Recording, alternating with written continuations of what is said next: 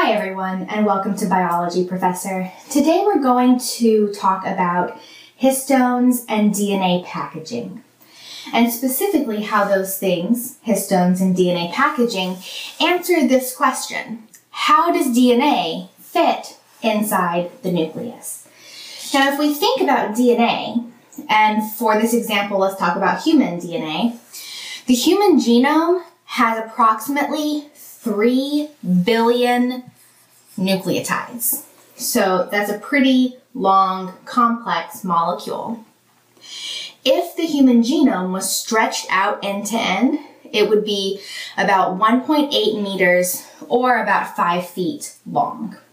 So this is a very, very large amount of material. So again, how does it fit inside the nucleus? And not only how does it fit, but how does it fit in an organized way so that specific genes can be found when the cell needs access to them?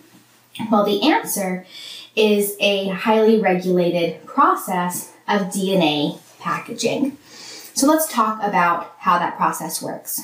We know that DNA, at its most basic level, is a double helix, and the double helix will wrap around proteins called histones.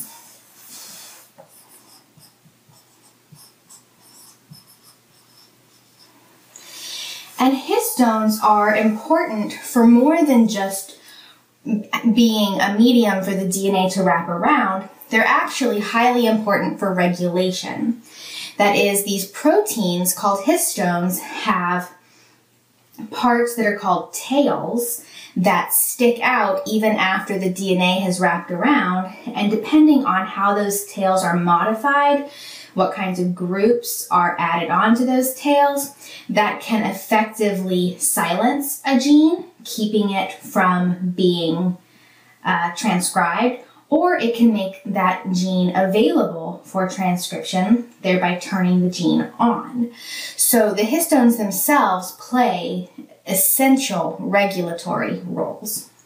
Now, when the DNA, when the double helix wraps around the histone proteins, it looks kind of like this. Now, each one of these orange dots is a group of histone proteins that has a few loops of the double helix wrapped around them. So this is actually quite a lot of DNA, and we're looking at it not as close up as we are in this view here.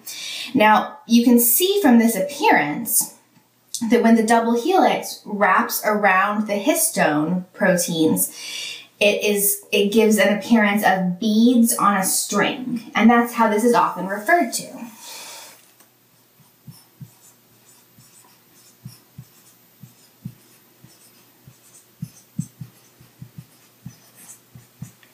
So here, the beads would be groups of histone proteins with the double helix wrapped around them, and the string would be areas of double helix between the various groupings of histones. And overall, each one of these little beads is called a nucleosome. So here we have many, many nucleosomes. Now, the tails of the histone proteins, in addition to being used for regulation, one of the ways in which they are regulatory is that the tails actually interact with each other. And so depending on how those tails have been modified, whether the genes in this area need to be on or off in regards to transcription, those tails can interact and actually cause all of these nucleosomes to wrap up together to form essentially loops that are known as thick chromatin fibers. Then, thick chromatin fibers are further compacted into a type of packaging known as looped domains, and this further compaction happens when the cell is about to undergo mitosis.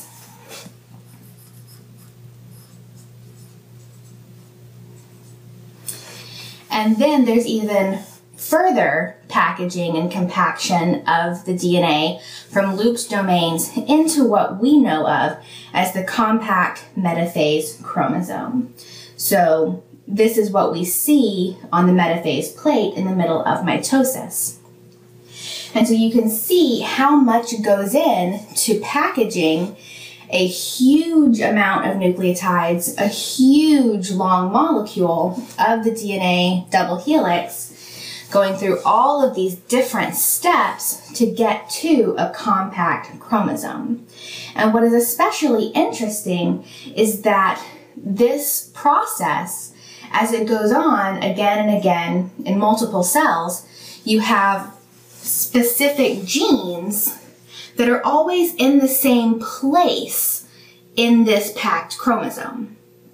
And the fact that this process can be done again and again and again, and the genes always end up in the same physical location on the compact chromosome, indicates that this overall process is highly precise.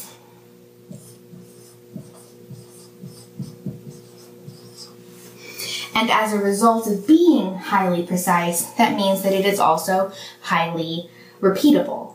So that each time a cell is gearing up for mitosis and it's going to go through this process, you're always going to get genes being in the same place on the same chromosome.